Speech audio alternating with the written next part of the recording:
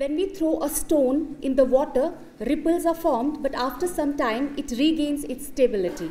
Similarly, we all are in a transition phase, uncertain about what next. But we need to unfreeze and unlearn to move with this transition stage. In this context, when we are all geared up to implement NEP 2020 in our curriculum, need was felt to have an interactive session of all the stakeholders, especially principals and the admission conveners from our colleges for effective implementation of NEP 2020 framework. Accordingly, today's program aims at understanding educational restructuring and supporting each other for rejuvenation of our education ecosystem in our UT. We strongly believe that after 1,15,000 meetings, 2 committees and a change after 36 years, it must surely be a big bonanza for all its stakeholders. This program has 4 interactive sessions after inaugural, and we hope we learn and listen to each other and create a roadmap for effective implementation of NEP 2020 in our UT of J&K.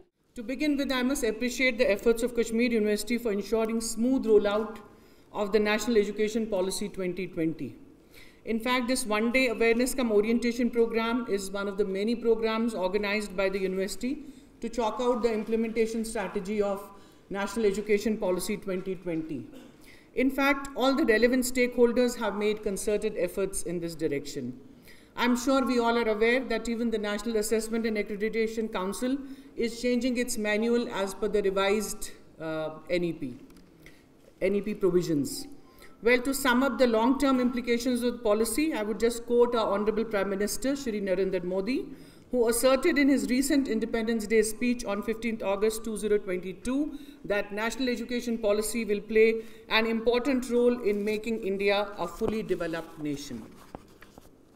Well, when we talk about the implementation of NEP 2020, it was never going to be easy, as India has one of the largest and diverse education systems in the world.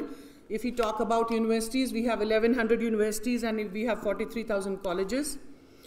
And the diversity in the institutional structure of the colleges is huge. We have affiliated colleges, we have consummate colleges, we have autonomous colleges, and we have colleges with some special minority status, etc. Even the NEP policy document, we all have gone through it, acknowledges the challenge and clarifies that timely infusion of requisite resources, whether they be human or infrastructural and financial, either at the central level or at the state level, will be crucial for the satisfactory execution of the policy. As our Higher Education Secretary, Shri Sanjay Murthy, recently said at a major event, that the implementation of the National Education Policy focuses on 3 pillars, and we as teachers know it very well. First, a curriculum which meets the industry's requirements. Second, a capable and competent faculty to deliver the content. And third, of course, to leverage technology to deliver it at the least cost. We'll be talking about all this in the first technical session. Howsoever simple it may sound, but the fact is that for executing any major policy decision, particularly in the field of education, proper awareness of the policy document is very important. And clarity about the purpose and the modus operandi of NEP 2020 is the prerequisite for its implementation. And we all know in this regard, a series of workshops and conferences were held under the aegis of Higher Education Department, which were attended by university officers, professors, principals, and faculty members. The very well conceived of 2 twin conferences by our worthy principal secretary at Jammu and Srinagar proved very useful, which were about preparedness and implementation, and they provided a platform for eminent educationists and academicians and policymakers to share their experiences and, of course, discuss the roadmap for effective implementation of NEP 2020. In fact, it was Sir's brainchild to involve all convener admissions and coordinators of IQAC so that, everybody in the ladder was on the same page. Of course, the policy is very clear in many things. There we need not to think much how to do it, what to do, what not to do. But many things are there which probably are not very clear. That with passage of time, with mutual cooperations and discussions, deliberations, I think we can find out ways and means to find out how to implement those aspects of the policy which probably wherein there is some ambiguity. And secondly, we can say this thing with pleasure and pride that Jammu and Kashmir has been the leading institution in the whole country. The deliberations, so much of deliberations, probably in other universities or only a few universities in India maybe, that this quantum of deliberations have taken to this extent as it has been here in Jammu and Kashmir. Of course, the higher education has undoubtedly played a pivotal role in all this. We are highly thankful to our Principal Secretary, Janab Rohit Kansal ji, who has been, let me just admit this thing, the higher education is seeing a different type of bureaucrat who listens to us, who has a lot of flexibility, and who takes people on board. I think these are the best qualities of a leader. So this leadership, we wish that undoubtedly this will help us a lot. And then one more thing which University of Kashmir has been witnessing in last 1 year, probably this is the another dimension of the same statement which I made here. During last 1 year, the close collaboration between the university and the principals, probably I'm seeing it for the first time. Say we are ready with this scheme, we are now ready with the syllabus. This has been done in close collaboration with the principals of the colleges, and we have come up with the complete curriculum, syllabus, and the framework as well. Then let me admit this thing. Academic system in a university, it's different. Of course, it has to be different. Here, we are mainly concerned with postgraduate education, whereas in college, it is different. Having said that, there are many things which we are not aware of about that ecosystem which is prevailing there in the colleges. Same may be true about the principals also.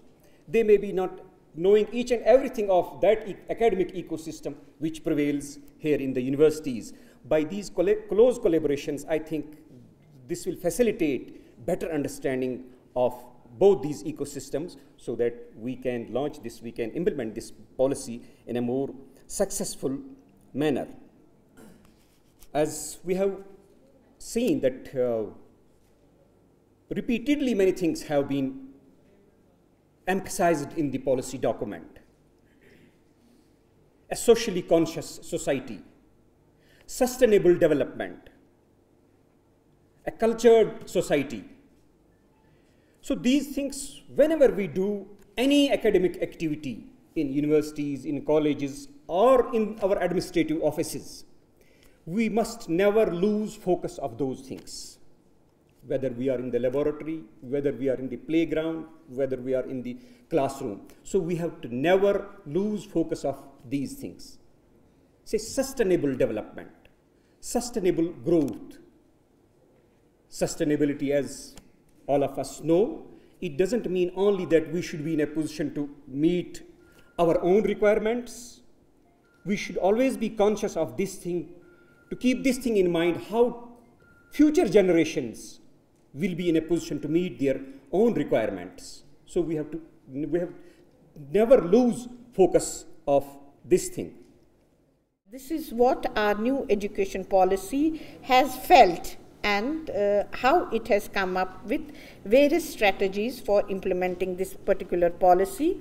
Therefore, the education policy of any nation plays a pivotal role in shaping its future towards what we are heading. India has been forecast to be one of the youngest countries in the world, gearing towards knowledge-based leadership, no doubt about it. Aligning this, the National Education Policy 2020, NEP 2020, aims to meet the changing educational requirements, innovation and research. Of course, lots must have been deliberated upon these parameters so far. It's just, again review the things. The NEP 2020 is the first education policy of the 21st century, coming after 34 years of the previous national policy on education. When I say this, naturally, there will be some reservations, there will be some, problems, there will be some challenges when we implement the new education policy, because After 34 years, we are changing it, and our teachers, our students, our society, our parents have the different mindset of the old, education policy. So naturally, there'll be lots of challenges and hard work we have to put in order to make it very successful. This policy envisions the much needed reforms required in the education system. It's a step towards making India an equitable and vibrant knowledge society. The comprehensive transformation through NEP 2020 will bring about a paradigm shift in the way we educate our youth, no doubt about it. It will also impact the future generations of learners and create an enabling and very vibrant, educational ecosystem for a new Atmanirbhar Bharat, envisaged by the Honorable Prime Minister of India, Shri Narendra Modi. University started implementation of NEP by preparing the basic structure framework and the syllabi, as we all know, with the consultation with different principals, with the various members, also the higher education, and things were streamlined for first 2 semesters. There was some delay due to non-availability of final guidelines from UGC. University created a field in the admission form for the registration number of academic bank of credit for undergraduate students, which was one of the requirements. We are in the process to prepare ourselves at PG level now for implementation of National Education Policy 2020. While seeing the key points, NEP 2020 aims to increase the gross enrollment ratio in higher education, including vocational education, from 26.3% in 2018 to 50% by 2035, and aims to add 3.5 crore new seats to higher education institutions. This will be a great challenge for all of us, and we have to prepare ourselves beforehand. In less than 6 weeks, this is the second such major seminar that we are holding. The Higher Education Department recently organized a seminar, and our thanks are again due to University of Kashmir, not just for participation right down from the Vice Chancellor, but also in implementing many of the decisions we took there. So as I stand here today, I think there's also a bit of pride, because in many ways, Jammu and Kashmir, and within Jammu and Kashmir, Kashmir has probably become the first to implement the national education policy in so many of its dimensions. When you talk about the national education policy, there are a couple of major stakeholders. The Higher Education Department is one stakeholder. The colleges, which are part of the Higher Education Department, are another major stakeholders. They are either affiliated colleges or constituent colleges of the 2 universities we have here. The University of Kashmir and the cluster university are again major stakeholders, because they are either constituting universities or affiliating universities. And of course, our overarching national regulator, which is the UGC, AICTE, as the case may be, they are our regulatory stakeholders. So this is one very good example of great synergistic, symbiotic coordination between the various stakeholders, which has enabled us to come together and take a first positive and definitive step towards the implementation of the national policy. The colleges tailored their admission process. The university came out with the curriculum on time. The Higher Education Department enabled you with a number of things. And the UGC gave us a national curriculum. The national curriculum as yet continues to be in the draft stage, and which is why I am even more proud of all of you.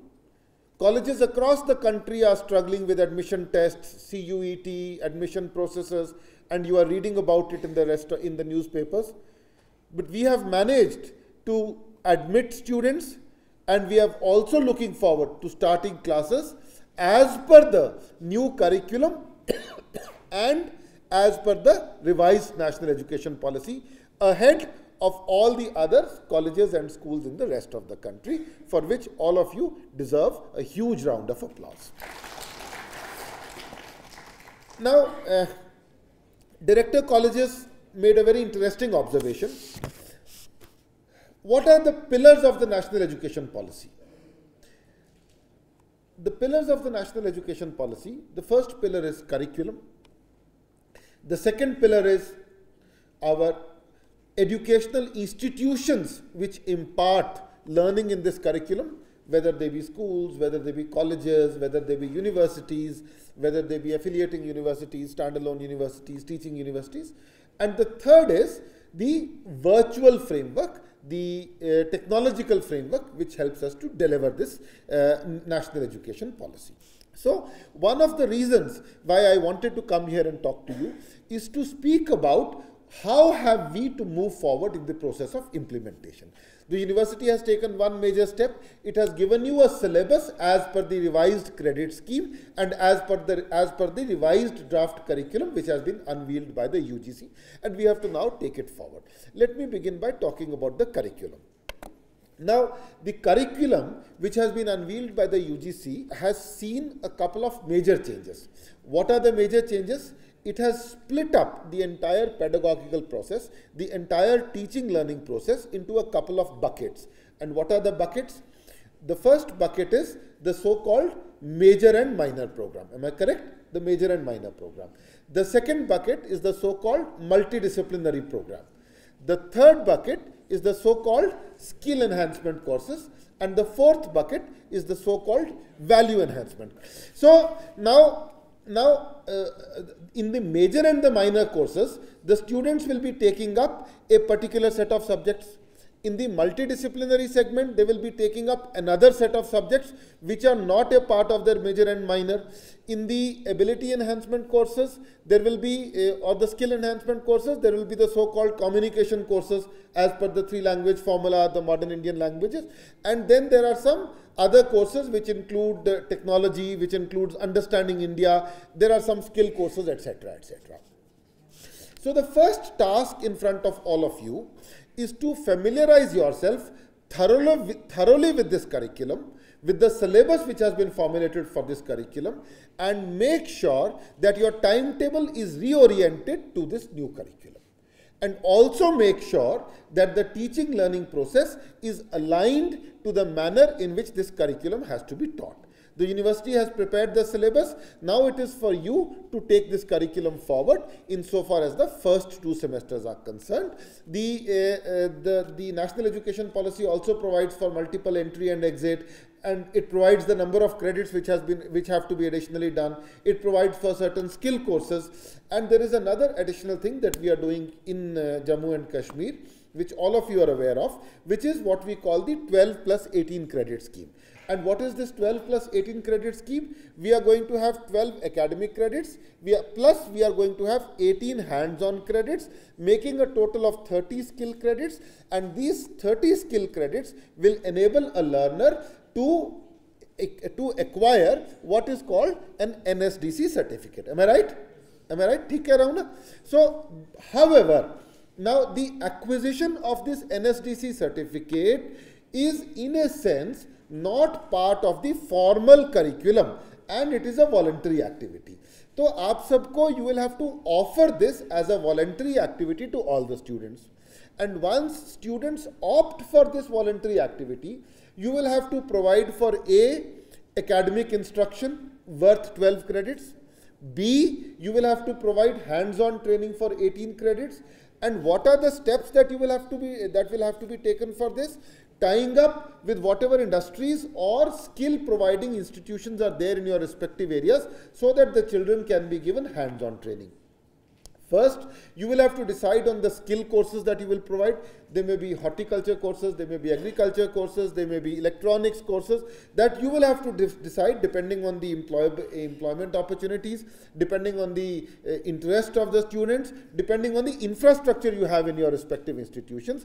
Now, having decided on the courses, you will first have to offer the academic input for the courses, then you will have to offer the hands-on training for these courses, and third, 3A, the university will have to make a provision for entering these 12 academic courses in its mark sheet so that the students get benefit of the additional 12 courses. But more importantly, you will have to talk to the NSDC to provide a testing mechanism for the 18 credits that you are giving, so that when the child passes out, he gets an NSDC certificate. We would like to thank Shri Rohit Kansal Sahib for conceding to our request for being part of this event.